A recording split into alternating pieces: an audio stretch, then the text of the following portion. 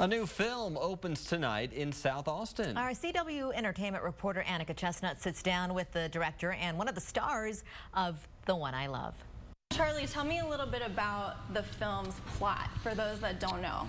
Yeah, well, we have a kind of reveal early on in the movie, so we keep a lot of it secret and close to our chest. But the kind of setup premise is it's about a couple who's struggling in their marriage, and they are sent to this retreat house by their therapist to work on their relationship. And when they get there, something happens that just kind of changes everything, and a kind of bomb is dropped in the middle.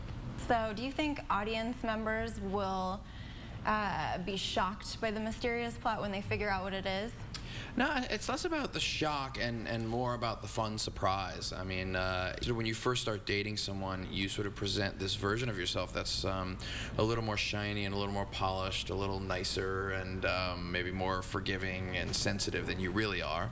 Then that shine comes off, and you're left with the reality of who you are and who your mate really is. And what do you do to deal with that disparity? So while the movie does have these sort of crazy sci-fi plotting elements and these fun, otherworldly things happening, at the core it is still a relationship kind of comedy drama about a couple trying to figure out, you know, should they stay together or is it too much work and should they split up? How did you prepare for the role? When we started talking about this movie, we started talking a lot about like how different we are with different people. You know, you'll be at a party and you'll find yourself talking to someone, and then you turn around and then you'll be acting kind of differently to the next person you talk to. And that fascinated us, that little element of almost a sociopath in all of us.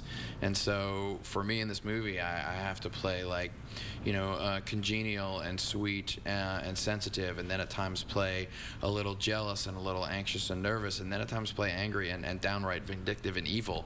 And so there's a whole spectrum of stuff going on for me and for Elizabeth Moss.